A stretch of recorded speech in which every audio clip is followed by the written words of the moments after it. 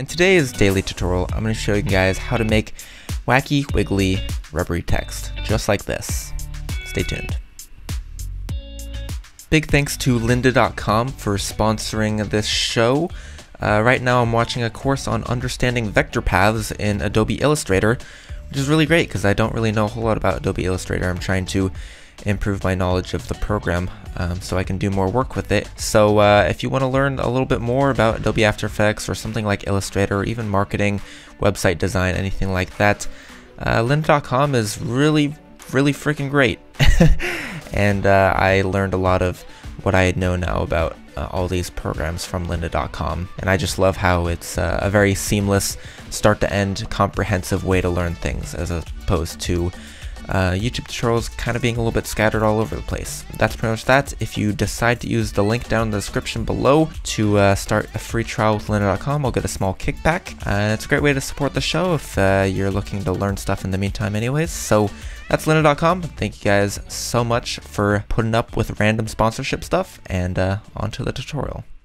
Hey guys, Rio here, and welcome back to another #DailyTut tutorial here on TGODdesigns. First off, I just wanted to thank you guys.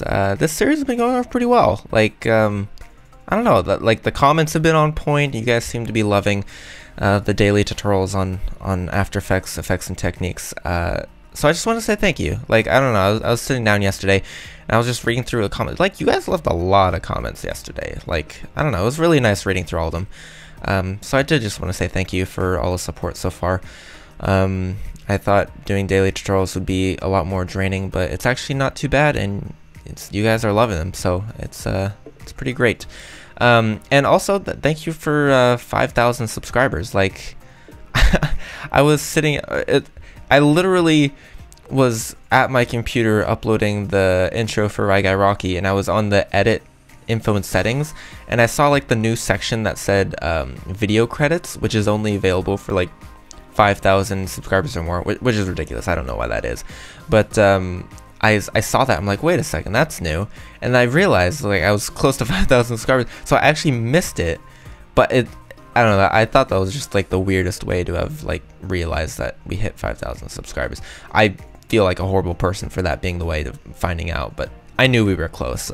But anyways, thank you guys so much. Like, I don't know, it's just kind of amazing seeing, since this channel was inactive for so long, and now we're kind of getting back to it, and it feels great. But anyways, that's enough random talk. Let's get to the point of this video, or this daily tutorial, which is wacky, wiggly, rubbery text is what I'm calling it, I guess. This is kind of like a little mini BTS for the intro I uploaded for Wacky yesterday. So in that intro, I had like the text that was rubbery, and people were interested on how that went down, so I'm basically going to tell you guys how that goes down. And this is a really simple beginner tutorial. You don't really need to know a whole lot about After Effects. I would like you to be probably comfortable with like how movement and easing works, and we do like 2 lines of expressions, but that's about it. And as you can see, the outcome's pretty cool. So hopefully you guys are down for the ride. I've basically gotten my text and pre-comped it, so it's 1920 by 1080, and that'll be important in a second, but I'll talk about that later. So anyways, I'm going to bring up the position, and we're going to move it around so that we can make it look rubbery. So to make it easier on things, I'm going to separate our dimensions here to the X and Y. And I'm basically going to keyframe the Y position and move about, gosh, I don't know, 30 seconds. And then move it up right there. And then go to about, well, the end, in my case being about 1.5 minutes, or 1.5 seconds, sorry. 1.5 minutes would be insane. And I'm going to go back down to its original starting position of 540 pixels. So as you can see there, we have our movement, and when I RAM preview this back, oop, is it not doing anything? Or I don't think our middle keyframe stuck. Let me redo that. So when we play this back, it's of course linear, and we want the movement of our text to match the feel of the effect we're putting on it. So we want even the movement to resemble something elastic and rubbery. If our movement doesn't match that look and feel, the CC bend it, which is what will make the text bend, it will feel really out of place. In order to kind of really sell this effect, you have to have everything match the same feel. So before we apply the bend, we need to make the movement itself look kind of elastic and rubbery. Right now it's linear, and it just looks like it's someone's like putting it up and down on a forklift, which is not what we're going for. We're looking for like more of a rubber bandy type feel. So in order to do that, we need to open up the graph editor. So I'm going to select all of our keyframes and press Shift F3 to bring up our graph editor. Or you could click the graph editor icon up here, whatever suits your fancy. I'm more of a keyboard shortcut kind of guy. And we're going to select our middle keyframe here. And don't worry if you don't know how or why I'm doing this. Mainly because I've worked with the graph editor for a long time, and after you do that, you kind of just get a feel for how different curves look and feel. So like this will be kind of more of an elastic, enter in fast, slow down, and go up. So if this feels out of place for you, don't worry, you can just copy my graph for now. But I do recommend that you play around with moving some layers, positions, and messing around with the curve editor to really get a grasp on how different curves look. You won't understand right away, but the more you do it, the better you'll get. And it's probably one of the best things that you could practice. So I'm press Shift F3 to get out of that again, and we're going to preview how this looks. And that's kind of rubbery, almost to where how I want it to feel, but not exactly quite there, and I'm not sure why. Let me play it back a few more times. So it goes up and then kind of eases down like that, and I think I know why. I think I want this guy to be fast in and this guy to be like this, kind of ease in and ease out type thing. So let's see how that looks. I think that's a little bit too much of an ease. Let's kind of give it a little bit of a start up there, but then let's let this guy come all the way in. So like that. Let's see how that looks. Yeah, so that looks kind of rubbery and elastic, and it'll be perfect for our bend it. Cool. So now we have finished with our movement, and it looks like it'll match pretty well. Go ahead and save here because that's important. I'm going to apply CC Bend It to our text here. You'll see it cuts it off right away. That's fine for now, but we are going to want to do a few things to fix that. So our start parameter right here, I'm going to select our target icon, and I'm basically going to put the start. Let me go ahead and grab that again.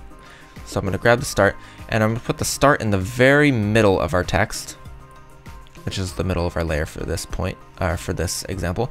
And I'm going to grab the end and put it at the very rightmost edge of where our text is. And it's cut off right now, so I can't really see it, but I think it's right about there. Okay, now I'll move it in. At the very rightmost, or I guess in this case, the leftmost edge. You can do it on the rightmost edge. It really doesn't matter. Just one of the side edges, and make sure it's perfectly in line with the center bit, and it's not like off, because then you'll get some clipping on the sides.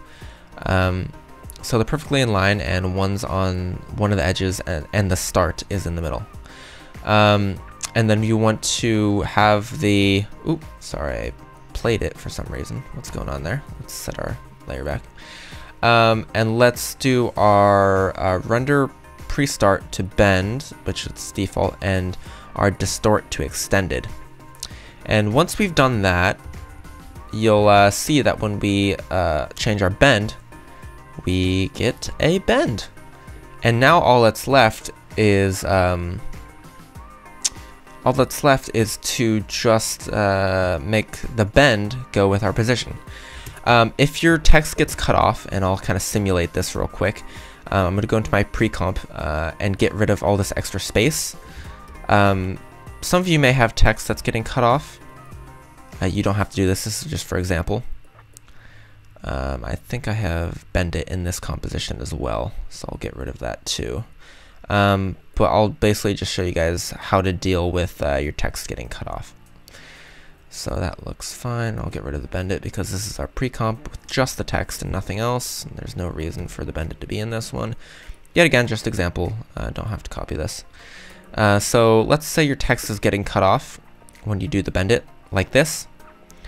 In order to fix that, what you need to do is go over here to your effects and presets and type in grow bounds and apply it on your layer, but put it before CC bend it, and jack up the grow bounds and put this to, oh gosh, bend extended, and then that should have helped. Hold on. There's always a little bit of troubleshooting involved. Oh, and make sure that your end like pointer thingy is all the way at the edge. And grow bounds just basically make sure that when you have it bent like this, it doesn't get cut off.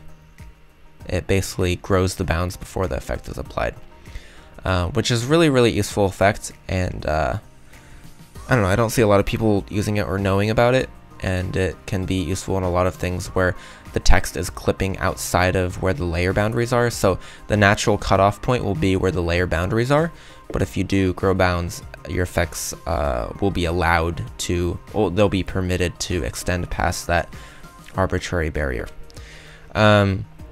So that is that, and that's what you do if your text is getting cut off.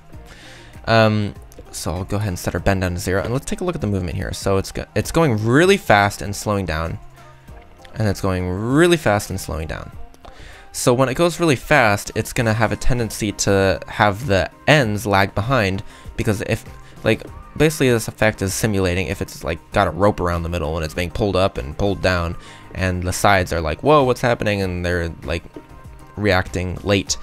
So when it moves really fast, it's like someone's yanking like a string from the middle and yanking it up. So the ends are gonna want to naturally kind of lag behind in this instance, and they're slowly gonna be brought back to equilibrium as it slows down. So we're gonna kind of simulate that effect right here. So right now nothing has happened to the text. So we're gonna keyframe the bend at 0. I'm gonna press U on my layer here to bring up all the keyframes. So nothing's happened, and then it gets yanked really hard. So around halfway between the two positions, which isn't necessarily halfway between these two keyframes. Keep in mind. See how it's like halfway between where it started, like right here, and where it ends right here. It's halfway, but since we changed with like the timing, it's not necessarily halfway between these keyframes. So keep that in mind. Find where the position is about halfway, and we're going to keyframe the bend to kind of have the ends lag behind to about where they started. So that looks like about where they started. So the bend kind of goes like shoop, like it's being pulled up by a string, and then when it gets to the top, it's all done being yanked. So it needs to go back to the edges having caught up. So it's like, oh hey, we caught up now. So it kind of looks like that, which already looks good, but we still need to put easing on this. But keep in mind that it's still linear, but it still looks pretty decent. But let's continue doing the down swipe before we apply any easing to it. So we're going to go to here, and then we're going to go to about where it's halfway between the start and end position, which is about right there. Keep in mind, yet again, not simply between where the two in the middle of the two keyframes, but in the middle of where it's positionally located. And we're going to apply our bend to what it would look like. So I'm going to put the ends to about where they started, which is right there. Boom. And then when it gets to the end, it's all done bending, and it goes back to 0. Alright, so it looks like that. And that is some wacky text. Now let's go ahead and add some easing to the bending portion of this. So I'm going to go ahead and play around with some curves here. And yet again, you'll get a feel for how these look based on how much time you've had in your graph editor. So the first little bit here is perfectly fine, because what this is doing is it's keeping the R and the Y in the same position as where they started. So linear is fine for this example, because it's kind of like a jolt, and we want the R and Y to basically look like they haven't moved, while the G and the U kind of get yanked up. So that's fine, but we want the ease out to be more gradual, which is why I've added this curve right here. So just a little bit, and then I'm gonna have this curve be in and out, and then basically hold down Control and Alt and click on this to kind of get it to be like they're connected instead of looking like this. We don't want it to have any break. Or actually, maybe we do. Let me think about this. Yeah, okay, we do want it to look like this. Yet again, a lot of working with the graph editor and knowing what you want your stuff to look like. So it'll kind of look like this, and then when it gets yanked down, we want to go for, yet again, a linear feel. Oop. So let me hold down Control and oop. How do we just do one? I forgot. Alt? Yeah, just do Alt to break the tangents and just do one. And then so this, okay, so we want the R and Y to kind of look like they're staying in place. Boom. It's a little bit much, don't you think? Let's do something like that, and then change that to kind of have a curve. There you go. So kind of look like that. And we want this guy to ease in. Okay, so it's probably not going to look the best, but let's preview it.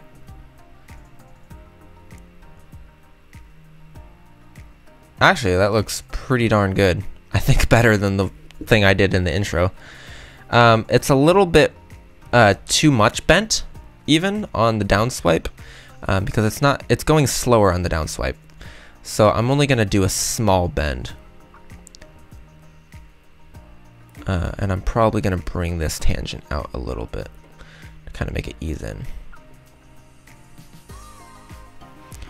So I think that'll be pretty spot on.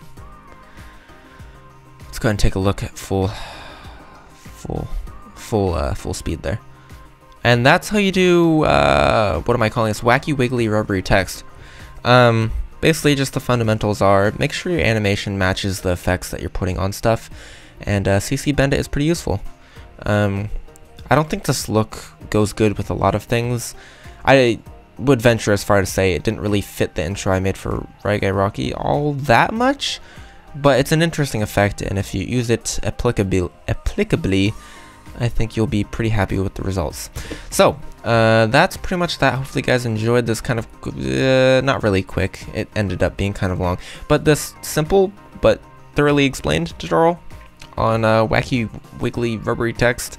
I'm gonna get a tongue twister doing that.